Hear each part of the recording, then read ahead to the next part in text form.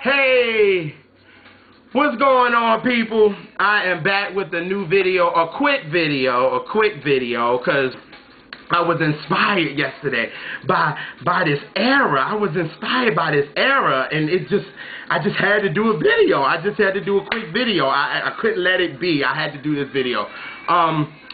You know, I'm going to talk about the New Jack Swing era. You see, I came in getting my groove on.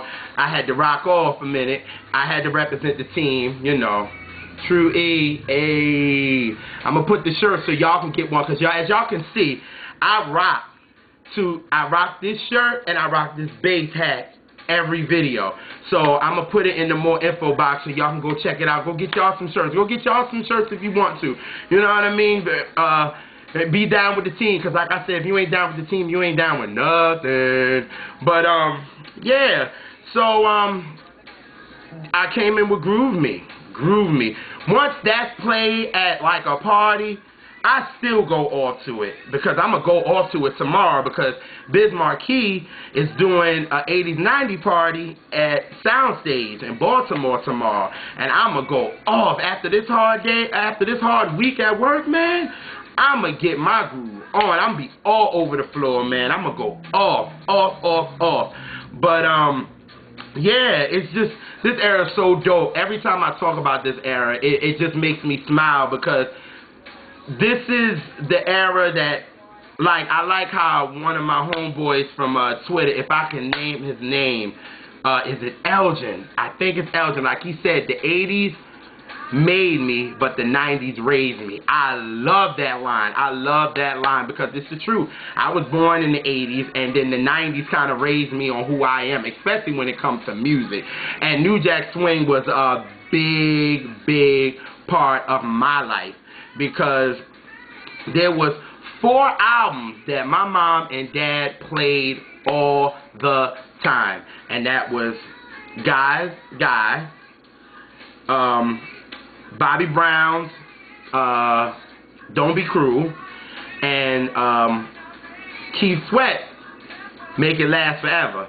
Those 3, and Janet Jackson's Rhythm Nation. Now, you know, do I put that in the New Jack Swing? It still had that vibe, don't get me wrong. So some people do kind of throw that into the New Jack Swing, but if we want to talk about pure New Jack Swing albums, it would be Groove Me. It wouldn't Groove Me. God, the song is on and I'm rocking to it. But Guy, Bobby Brown's Don't Be Cruel, and Keith Sweat's Make It Last Forever.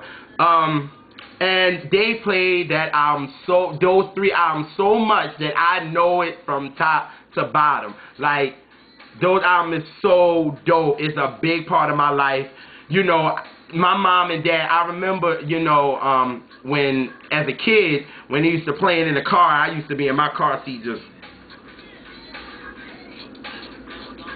I used to just be rocking off in the car seat. And my mom and dad used to be going off, especially my mom. You know, when my mom with a beer in her hand and my dad riding, and we be in the car as a family just rocking off to this music that Teddy Riley kind of created, man. You know, he was just a pivotal moment. I ain't even getting it out right. Hold on, let me get a drink. Maybe I can get it right after. He was a big reason for this era. He was a huge reason for this era. And as you see, he did Guy Groove Me. Like, he did that, and it was just dope. And you know, and then I remember when, you know, me and my family moved back up to Jersey, and when we moved to Jersey, back up to Jersey, whatever. Look, y'all, I'm drinking, but it's cool. So we moved back up to New Jersey, and we would go, and you know, we done brought these 3 albums so many times, but anytime we was ready to go on a trip, my mom and dad, or we were going back to South Carolina to visit family or something like that, they would go and buy Guy, Bobby Brown, Keith Sweat, and Janet Jackson's Rhythm Nation.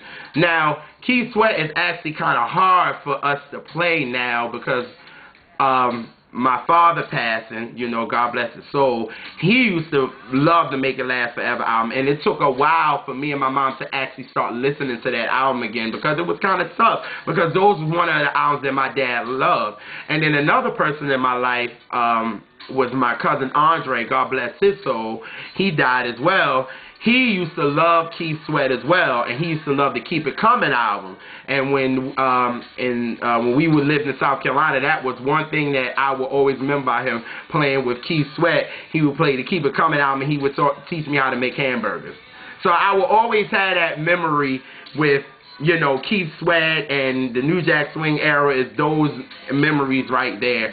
And it's just so dope that we had an era like this. That's why I like talking about this era, because it seems like, you know, when you go back and start talking about this era, people say, oh, you're not ready to embrace the new generation. Yes, I am, but this music, these people made it from their soul. You know, they wanted to make money from it, but they made it from their hearts and their soul, and they wanted it to last. You know, music now just don't seem to last, especially when it comes to R&B music, because people are not making trends anymore. Everybody wants to stay within this box. New Jack Swing, nobody was doing that. Teddy Riley started something so monumental that it can't be duplicated. And, you know, Teddy Riley does not get the respect that he was. You know what bothers me? Everybody seems to know about Teddy Riley when it comes to Michael Jackson. That's the only time when they seem to talk about him, when it comes to, you know, Michael Jackson. He did the Dangerous album. Don't get me wrong, that is basically maybe the last album that was really kind of New Jack Swing-ish. That, like, 91 is kind of when New Jack Swing was going to take a turn, and it didn't go out. It just, something was birthed. A new era was birthed.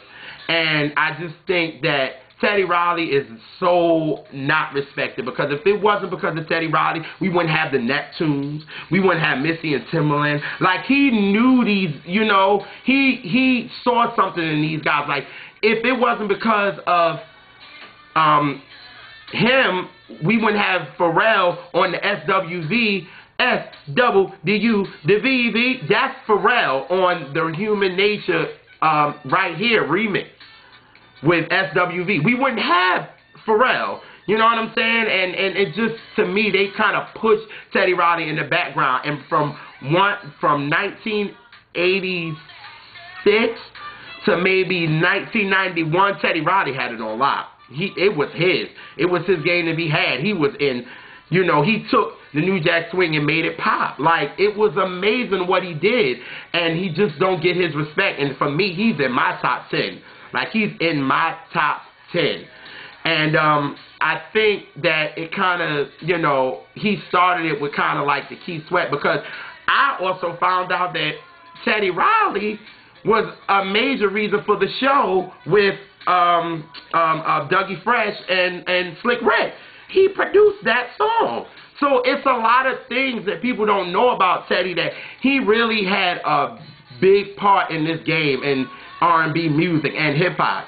And people don't give him that. Everybody just know him from Remember the Time and Jam from Michael, because Michael was so huge. But he created so many groups. He created Guy, and it's because of him, because of Keith Sweat. And he also did stuff on Bobby Brown's Don't Be Cruel. And he did the Jane Child remix, If I Want to Love You, If I Don't Want to Love, if I'm not saying the words right. But yes, he's the reason for many, many careers from 1986 to 1991. A lot of careers. It's, you know, he did a lot for Heavy D. He did a lot for Heavy D. You know what I'm saying? He did a lot for him. And then, you know, I was watching Unsung yesterday, and I was watching it with Al B. Sure. And I'm not the biggest Al B. Sure fan. It's just, his voice just didn't do anything for me. Don't get me wrong, I'm not a hater. He got bangers.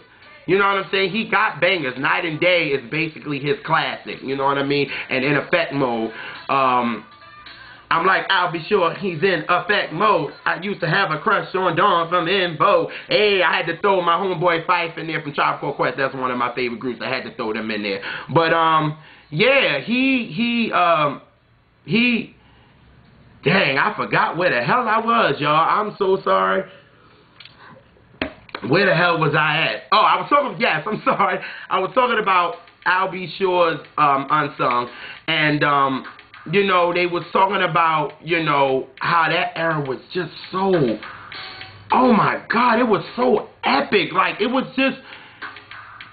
just made you want to dance, and and you wasn't afraid as a dude. Dudes was killing it on the dance floor. And, you know, Bobby Brown's Don't Be Cruel is actually is the biggest, you know, New Jack Swing album of all time. Now, a lot of people say it's Michael, but the reason why I think Michael had a bigger fan base than Bobby, so anything Michael would have done, it would have probably been big, because Don't Be Cruel was out of here.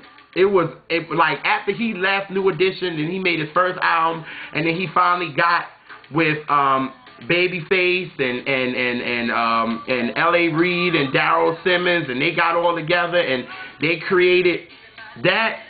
Bobby was out of here. Like, he was moving and dancing with every little step I take. How would I sing? And that song is on Don't Be Cruel. Like, I'm tripping. But hey,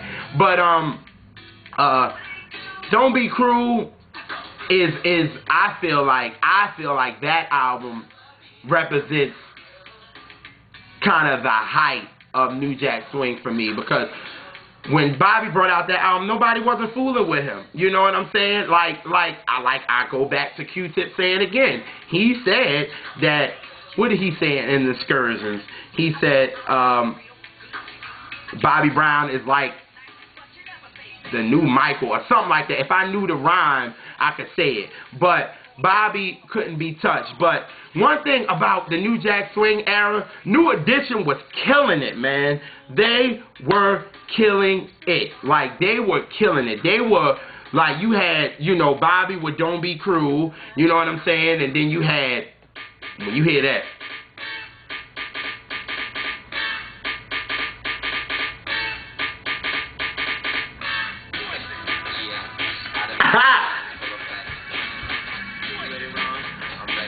Poison, when that beat drops to this day, like, I'll be killing it on the dance floor. But you had New Edition, that they had to me as a group, the New Jack Swing was the best for them, because you had Bobby he was like the king of the New Jack Swing. Like, he really was, because I guess, you know, even though Keith Sweat's album, Make It Last Forever, was kind of the start of, you know, the New Jack Swing and kind of bringing it to the forefront. But after Bobby brought out Don't Be Cruel, it was over. After, you know, with that. Then when New Edition, even with their Heartbreak album, you know, that album even had some bangers on it. Like, If It Isn't Love is kind of, you know, a New Jack Swing kind of vibe. Any Heartbreak remixes clearly is. That's clearly, like, you know what I mean? That just is. And then another one, Johnny Gill and Rub You the Right Way. He did it. And then, of course, with BBD with Poison. You know, them three was the underdogs. They were the underdogs. Nobody really, like, you gotta be real. In New Edition, nobody really paid those three any attention. You paid attention to Ralph because Ralph was the leader. You paid attention to Bobby, of course.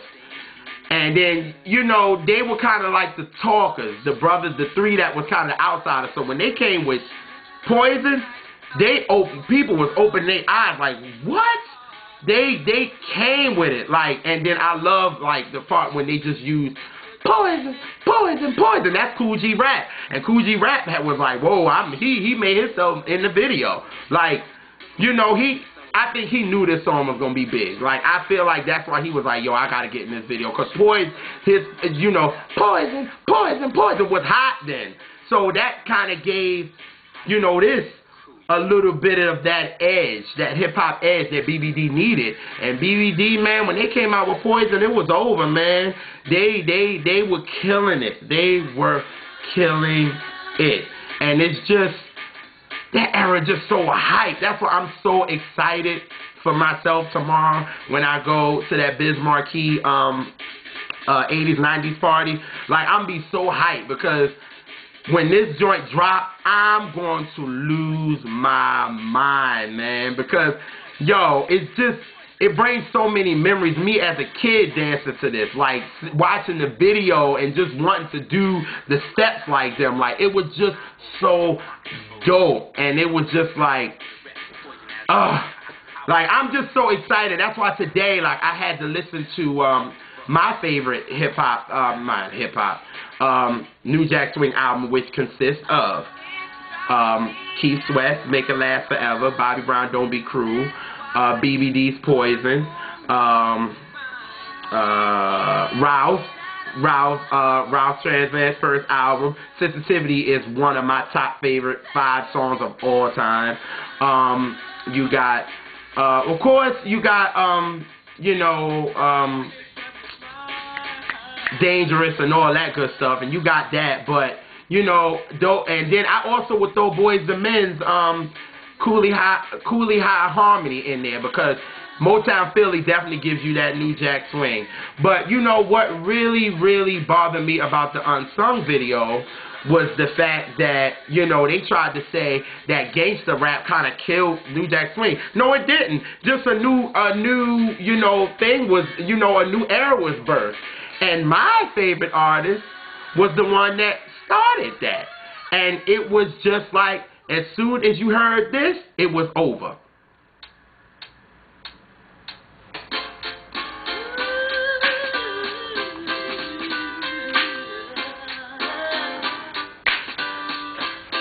I wish I was, come on, hey. See, she created a new genre. It just didn't die because of gangster rap. Gangster rap did not kill New Jack Swing. New Jack Swing is kind of, they actually still consider Mary J. Blige kind of the New Jack Swing era. But she created hip-hop soul because she got on a hip-hop loop and they kept looping it. And Mary is singing on it like she an MC. And then,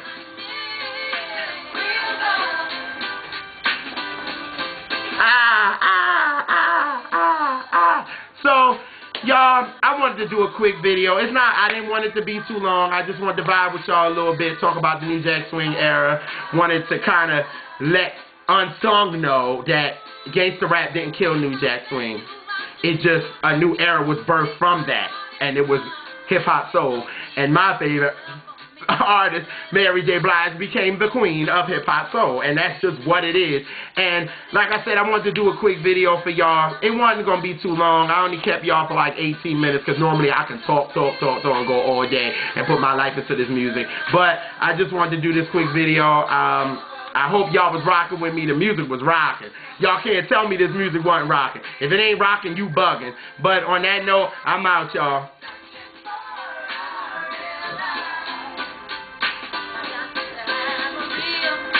Brooklyn, hey, hey.